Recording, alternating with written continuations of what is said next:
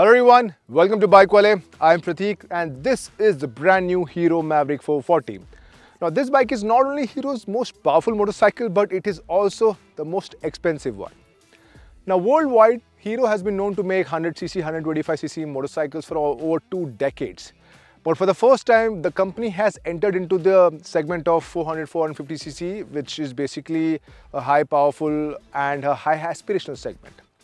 Now, most of you guys know that this motorcycle shares the platform with the Harley-Davidson X440. As a result of that, majority of the underpinnings are shared among both the motorcycles, the cycle parts basically, and that's a good thing because what happens is when there is one common platform and multiple motorcycles come out of it, the overall development cost comes down and brands have an opportunity to pass on the cost benefit to the Indian consumers. But the main question is, the Hero Mavrick 440 just an extension of the Harley-Davidson X440, or this bike has managed to create its own space and its own appeal? Well, we are at this beautiful run of Kutch and we have over 2 days to test this motorcycle, and we will bring that answer to you at the end of this video.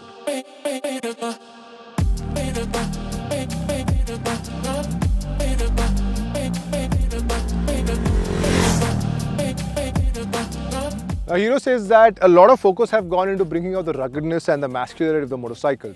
So in order to do that, a lot of the design philosophy revolved around designing a bike that has majority of the mass up front. And to be honest, I think Hero has done a good job there.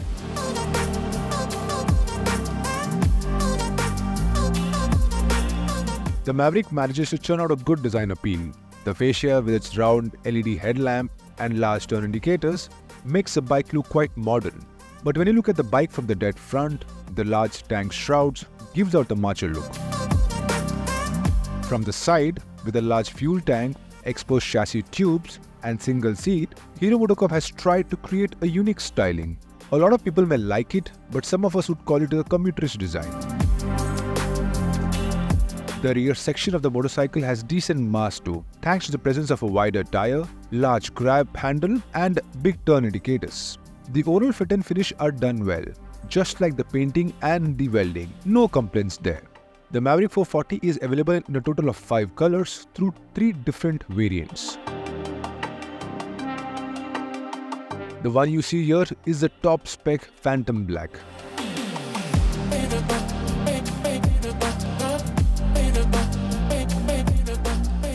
The Indian consumers have a thing or two for motorcycles with a lot of features, so it looks like the Mavrick 440 would satisfy most of them. Firstly, the bike is equipped with LED lights throughout, the headlamp which also has LED DRLs in them. The instrument cluster gets a negative display treatment, but it is all digital. This unit supports Bluetooth and a smartphone app connectivity. Using this system, a rider can access turn-by-turn navigation, check phone and messages notification, also check the battery status of the phone, and few more features. The cluster itself shows a wide array of ride info like the distance to empty, gear shift indicator, real-time mileage, odometer and also the speed. The USB port comes standard on the Mavrick 440, just like the dual-channel ABS system. The suspension duties on the bike is taken care of by traditional telescopic forks at the front, and at the rear it gets twin shocks with 7-step preload adjustability.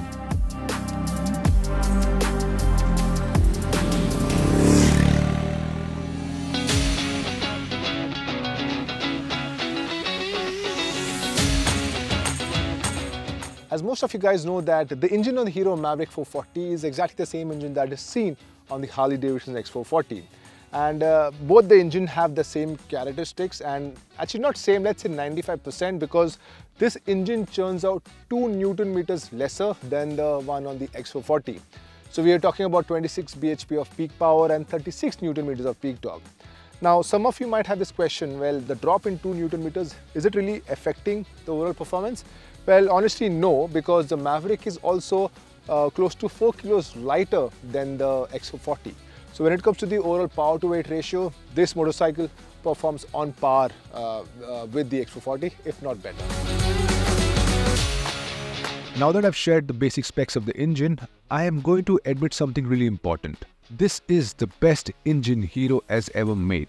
And I say this because there are a lot of things this engine can do, and it can do it well. Firstly, the refinement and the overall NVH levels of this motorcycle are really good. There's literally no vibes when you're riding this bike like the majority of the Indians will.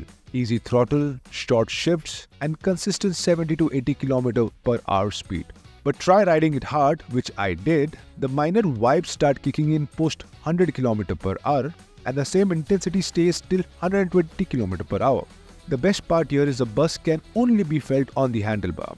Things get better here, thanks to the light clutch which gets the slip and assist tech, and I also like the gearbox. It offers slick shifts.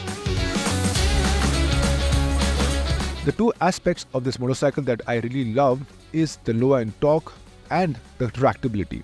Hero claims that 90% of the torque can be felt below 2000 RPM, and it did feel that way. The flat torque curve allowed me to have easy overtakes and quicker straight line starts. The fueling is spot on, something that I have not seen with other Hero motorcycles.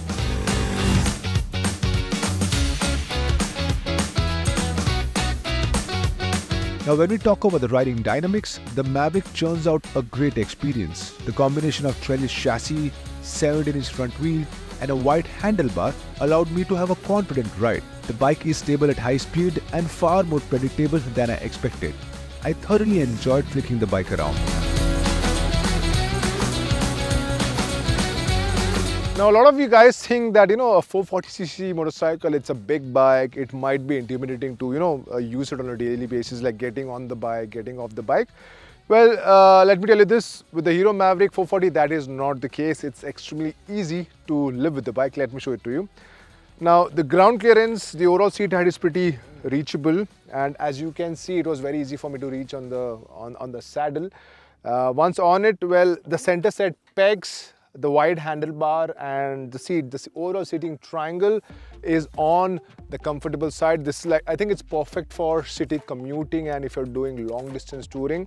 What I really like about the seating triangle is that it doesn't make me feel that, I'm sitting on a 440cc motorcycle. It makes me feel that, I'm on maybe a 250cc motorcycle, and I think that's a good thing because majority of the consumers who are going to opt for these motorcycles are going to come from 125, 150 or maybe even 200cc segment. So overall seating triangle, overall view from the seat, the way the motorcycle feels from behind the handlebar, I think it's really, really good. And I personally, one of the main aspects that I like about this bike is the overall seating comfort, the overall seating triangle.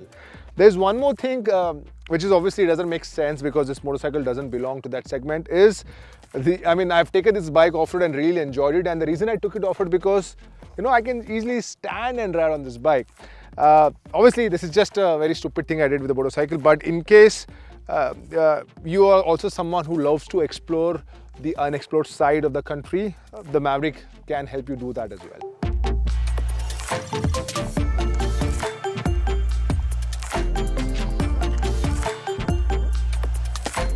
The suspension setup on this Hero has been tuned quite well. The route didn't have a lot of bad roads, but there were patches that helped me gauge the ride quality. The tuning has been done to give out a comfortable ride. It isn't too plush, but it is good enough to keep the fatigue at bay. A big plus point of this bike is the seating comfort. Firstly, it is super easy to get on the motorcycle. The seat height is fairly good. Once on the saddle, the seating triangle is spot on for commuting, touring, and even for off-road riding. The upright commanding ergos is something that will make life easy in city traffic conditions. The overall weight distribution is also spot on. And now when you combine all these aspects, you get a motorcycle that can be taken off-road as well.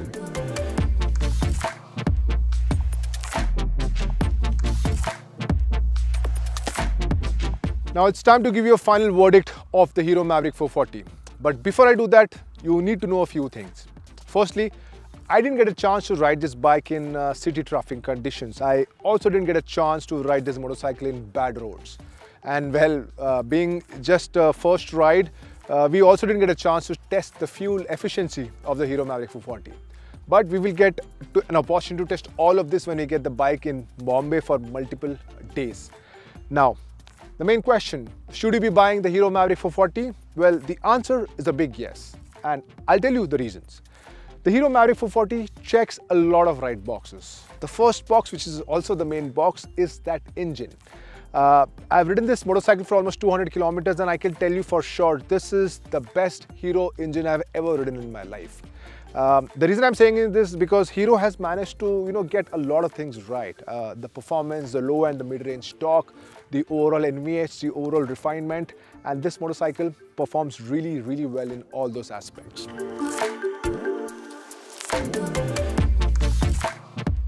The second main aspect is the overall design language, the overall styling. I know design is subjective. A lot of people might not like certain design. A lot of people will.